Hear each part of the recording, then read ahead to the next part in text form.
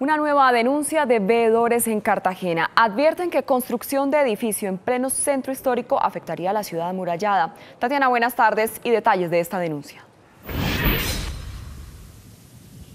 Buenas tardes. De acuerdo con la Veeduría de Cartagena, los constructores de la obra estarían incumpliendo con el perímetro para la realización de un sótano, lo que afectaría directamente el cordón amurallado que se encuentra enfrente de la obra.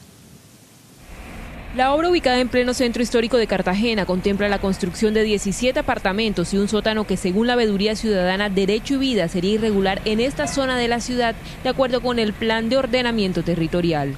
Donde se está violando el artículo 234 del POT porque se está haciendo un sótano hacia abajo de 2 metros y que está sobre el nivel del mar. O sea, asimismo, señaló que en el aviso de la construcción omite los detalles de la obra. Eso no aparece contenido el propietario del inmueble, no aparece el constructor, y esto es un sesgo que se le está haciendo a la ciudad porque ningún ciudadano puede darse cuenta que en este momento quién está violando directamente, infringiendo las normas urbanísticas en la ciudad de Cartagena. En el lugar, la realización del sótano también estaría afectando las bases del cordón amurallado. Esa profundidad eleva el nivel freático y erosiona indiscutiblemente porque está a menos de 6 metros sobre la muralla de Cartagena. Por su parte, el Instituto de Patrimonio y Cultura de Cartagena informó que la obra sí cuenta con el permiso del Comité de Patrimonio y en cuanto a los responsables de la construcción, no quisieron entregar declaraciones al respecto.